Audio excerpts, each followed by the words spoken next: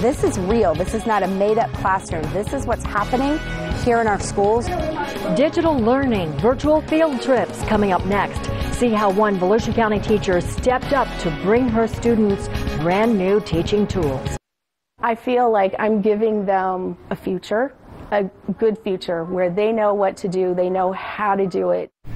A future that begins in a 21st century classroom. It was the dream of one Deltona teacher, and she believes in it so much she's even paying for the technology herself. News 13's Julie Gargata spent time in her 4th grade classroom to see how virtual technology is causing students to love learning.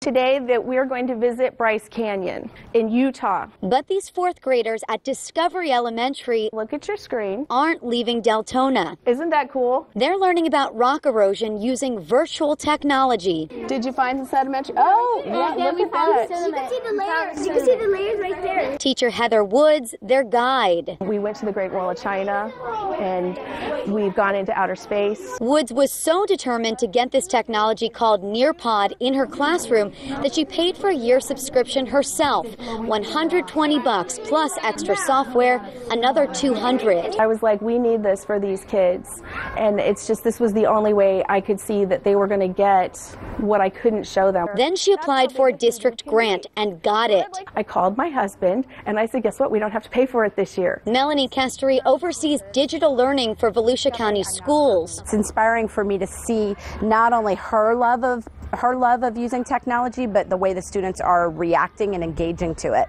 And the district's goal, it's a pretty ambitious one, to have a device just like this in the hands of every student in the district by 2020. This is water, though. Yeah, this is water. This is the ice, and this is the snow. Students in Woods' class say they love it. Virtual field trip, you get to explore how the place is without having to actually go somewhere. I think she worked pretty hard for our class to be focused. They know the park, they know school, and this gives them a chance to see outside the Deltona. In Volusia County. You guys ready to go to the next one? Yeah! Julie Gargata, News 13. The district says buying or refurbishing enough devices for their 64,000 students in more than 70 schools will come out of the half-cent sales tax, which goes into effect in January.